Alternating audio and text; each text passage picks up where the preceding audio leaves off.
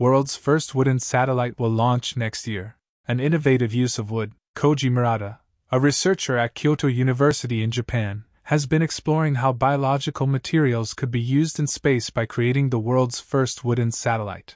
Research from the National Oceanic and Atmospheric Administration found that 10% of atmospheric aerosol in the stratosphere contained metallic particles from spacecraft such as satellites. Though the long-term impact of these fragments is unknown, scientists have concerns that they may damage Earth's ozone layer. Satellite made from magnolia wood, which was tested at the International Space Station. Photo, Kyoto University. The idea of wooden satellites is appealing because, according to Murata, they could be better for the planet while still providing the same functionality as their metal counterparts. At the end of their life, satellites re-enter the atmosphere. The difference is, the wood in the Lingosat will burn up and eventually become a gas, whereas metals become fine particles instead, says Murata. Murata and his team of researchers have been working on this project for 4 years. In 2021, the team sent wooden samples to space to test the material's resistance to space conditions. Now, they are working alongside Japan's Space Agency and NASA to send a prototype satellite called Lingosat to orbit early next year. When you use wood on Earth, you have the problems of burning, rotting, and deformation, but in space, you don't have those problems. There is no oxygen in space,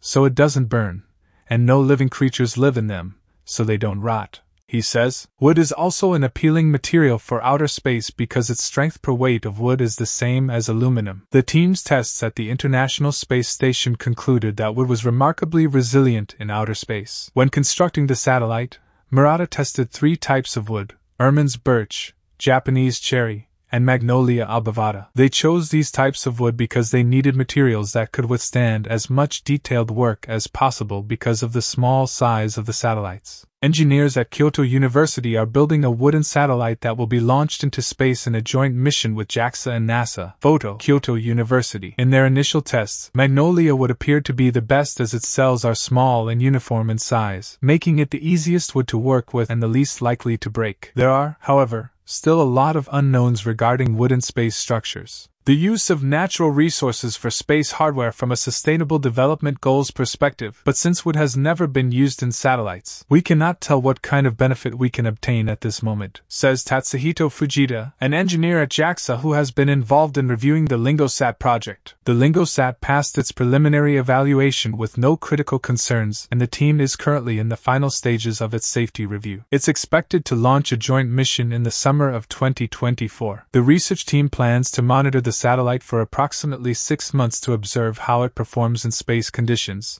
such as the extreme changes in temperatures in space. They will also monitor its reactions to radio waves and magnetic fields to see how a wooden shell, which would be much cheaper to manufacture, protects the satellite's semiconductor and chip. It is a renewable, environmentally friendly, and people-friendly material, says Murata. I think wood could be used in space development, particularly as an interior material and for radiation shielding material, for small satellites and manned space vehicles.